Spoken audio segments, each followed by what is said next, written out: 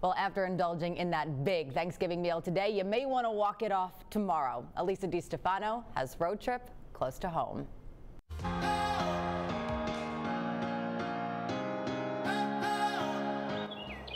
It's an outdoor oasis. Go for a long walk and get immersed in some of our island's rarest scenery at the Bayard Cutting Arboretum in Great River on this road trip close to home. The 691-acre Arboretum is a state historic park nestled against the shores of the Connecticut River. There's a mile of waterfront to walk. There's something to see in bloom and learn about every season. The Arboretum considers itself a museum of trees. Pick a path and stop to admire beautiful bark.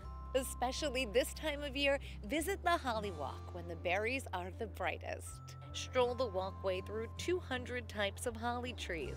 Get lost in the towering firs. Come closer, look up.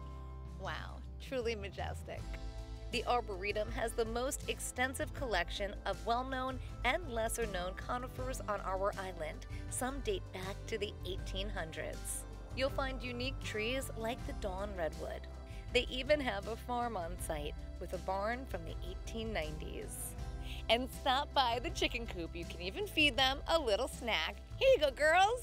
You could stop at the beautiful Manor House and go inside for lunch at the Hidden Oak Cafe. Get out on the great lawn, get some exercise, enjoy the lush landscapes and fresh air, and experience a sense of serenity on this road trip close to home.